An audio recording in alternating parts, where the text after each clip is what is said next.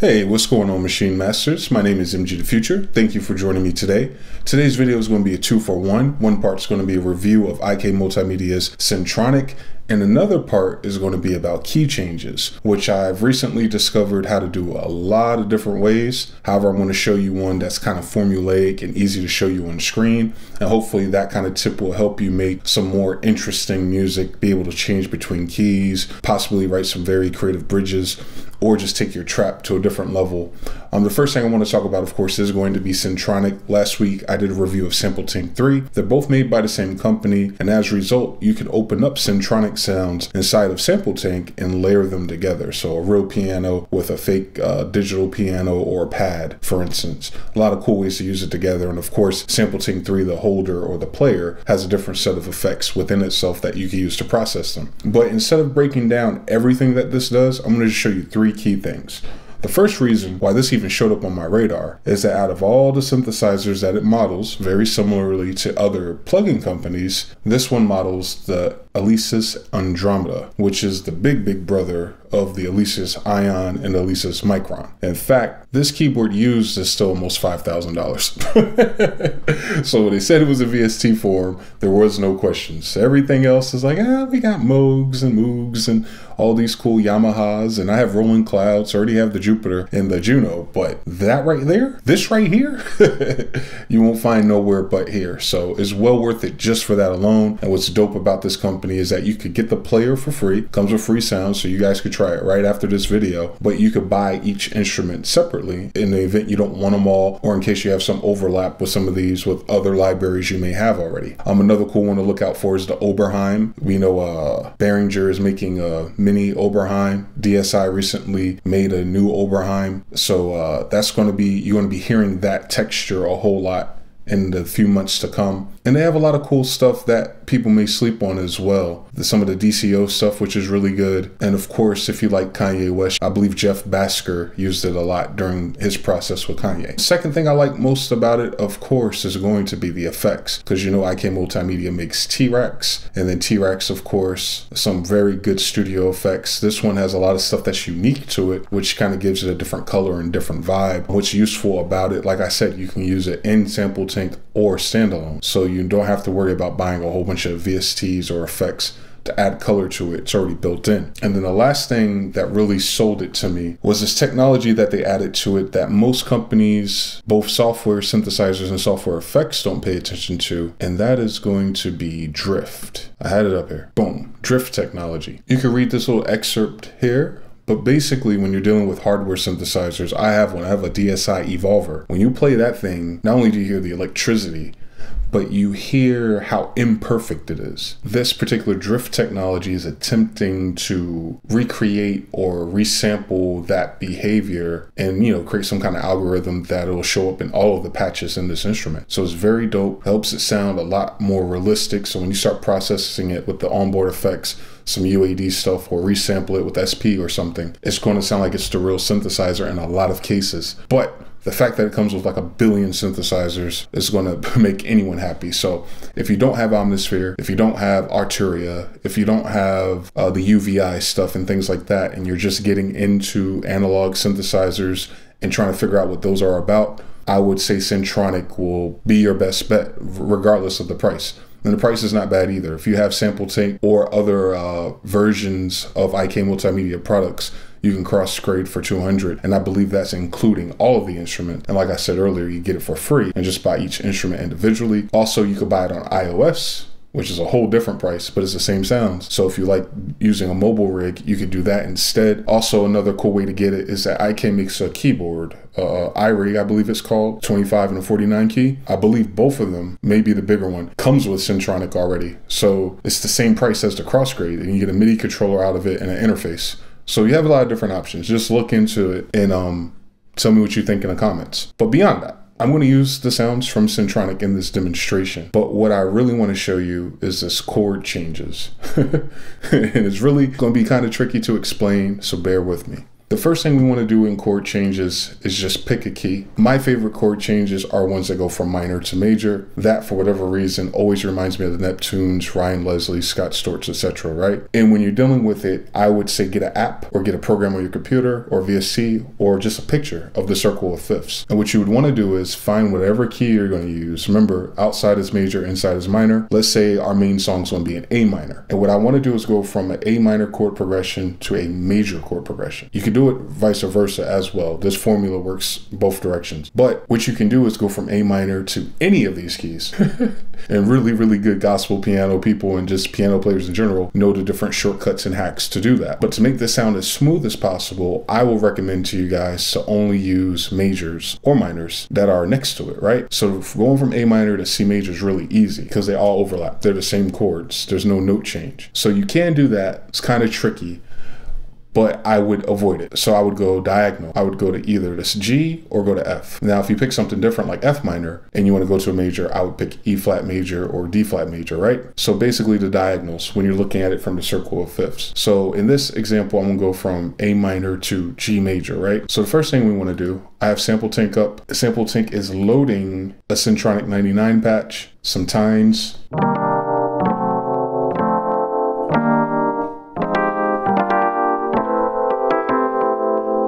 So I play a lot of crazy chords like that all the time, right? But changing that into a different key is a different story. That modal interchange is cool, but I'll show you. So first things first, we're going to start with A minor. And the minors are kind of important. I use natural Aeolian a lot. The other minors, the fifth or the dominant chord changes its shape or gender. Be very careful with that. For this demonstration, I'm going to stick to natural minor within FL Studio. You can do this in any DAW. FL Studio is just the easiest for me to show it to you. So in A minor, we have the 1.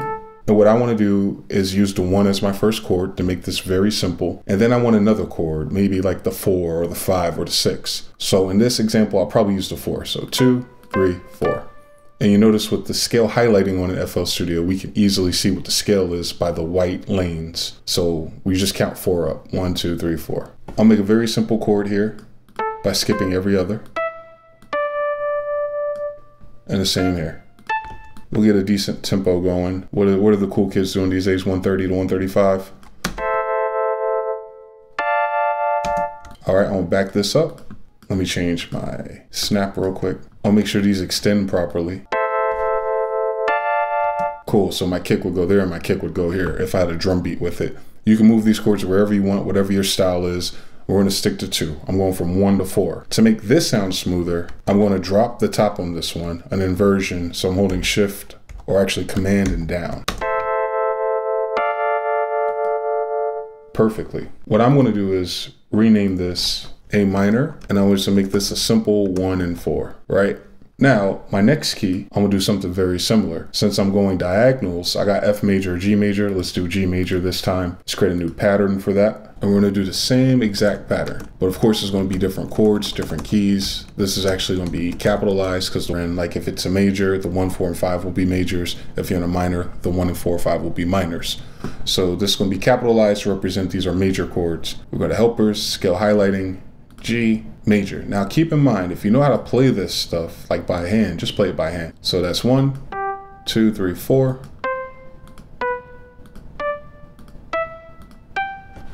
All right, and we're gonna do the same trick.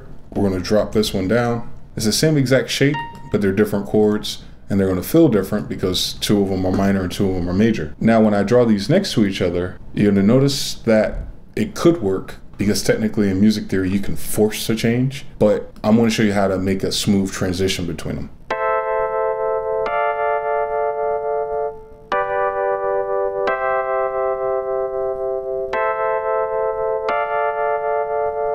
And that doesn't sound bad. And the reason why that doesn't sound bad currently is because of where they're located with each other. They all have overlapping chords within each of their scales, so they are friendly with each other. But I'm going to take it to another level. And the next level of this is something that they called a 2-5-1 change up or 2-5-1 key change. Basically, you're playing 2, 5, and 1 chords of the scale that you want to go to, leaving the scale that you are in. So in this particular example, I'm leaving A minor and I'm going into G major. In order to blend or transition properly, I want to play the 2 and the 5 of my next scale, which is G major, and then go into the 1 and finish the rest of the chord progression. You use this kind of movement for bridges, common in R&B, even some hip hop stuff, low key, some of the dope producers, especially on the West Coast, they do a lot of these kind of tricks. You could just use it for intros, right? Have your intro start in a minor and the rest of the song could be major. And also this works in reverse.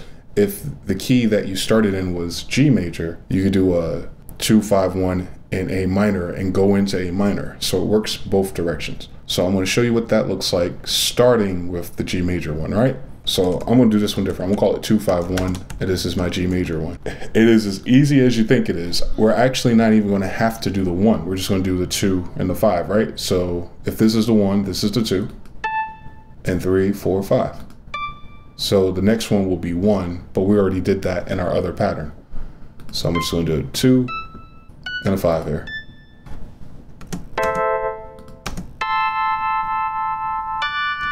Let's drop it down.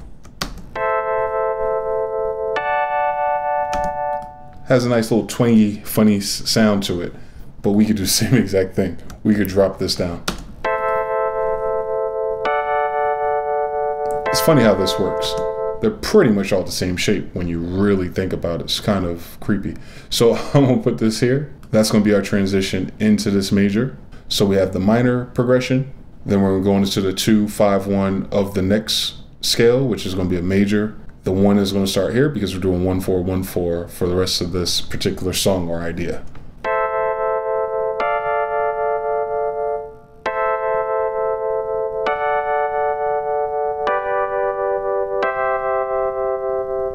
What I actually want to do to that is I want to speed that up.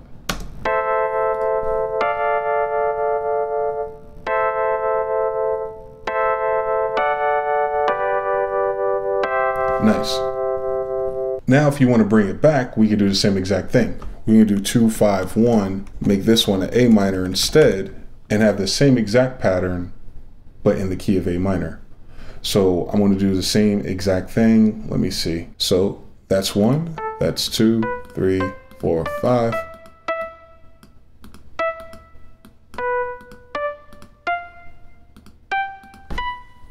And like I said earlier, these are all the same shape for the most part in this particular formula.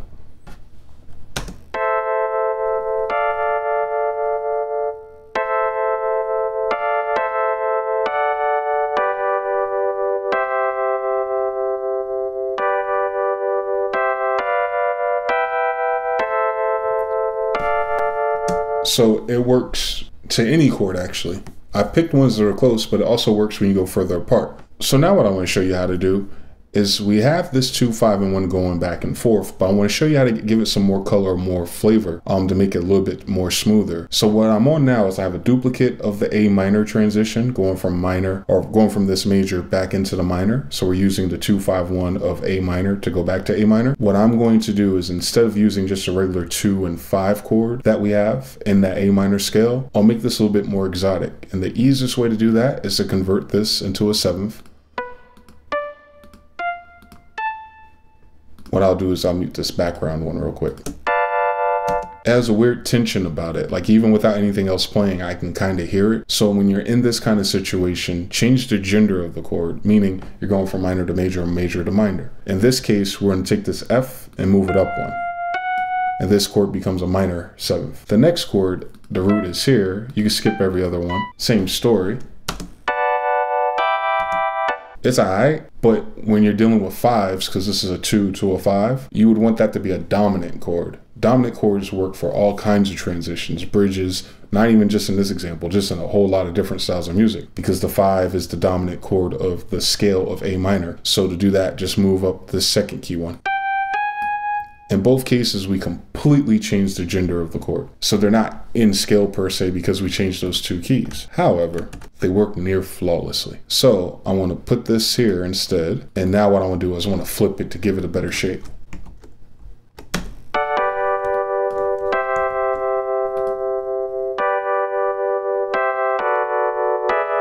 There we go. So it's a much smoother transition. The chords are the same, but the relationship or the inversion of these chords are different. So we're good. We didn't change any keys or anything. It's all the same. So we have 2-5 regular here, and then we have a 2 minor 7, and then a 5 dominant 7 here. And it just helps. It helps in certain situations. The flavor version of these help, especially when you're doing a way huger key jump as well. And on a more advanced level, you want to use different sounds too. Like if you're playing piano the whole time, drop it into a pad instead. You know what the cool kids are doing. But let me see if I can color these up a little bit. And what I want to do is I want to stack these up real quick to kind of give them some more character. So we're going to start with this main chord real quick. We're going to paste it on this ARP here, play it in pattern mode. So this ARP is Syntronik itself. You'll notice this icon here that looks like steps. They have a few arpeggio patterns. Actually, they have a whole bunch to get you started. And of course, you could draw and save your own. So this is Glacial Bell from this synthesizer here. The DCOX, I believe it's a Roland model. And now I want to do the same thing. I want to make a pad around it, but I want to drop it down an octave. I'll do the same thing with the bass. The bass is a little bit trickier because we did an inversion earlier. They stack very well. They blend beautifully too. It doesn't take a whole lot of EQ and stuff. You put them all in the same sub or key group and add similar effects or lo-fi them out like I like to do. Just hold on, we coming home. Let's try it.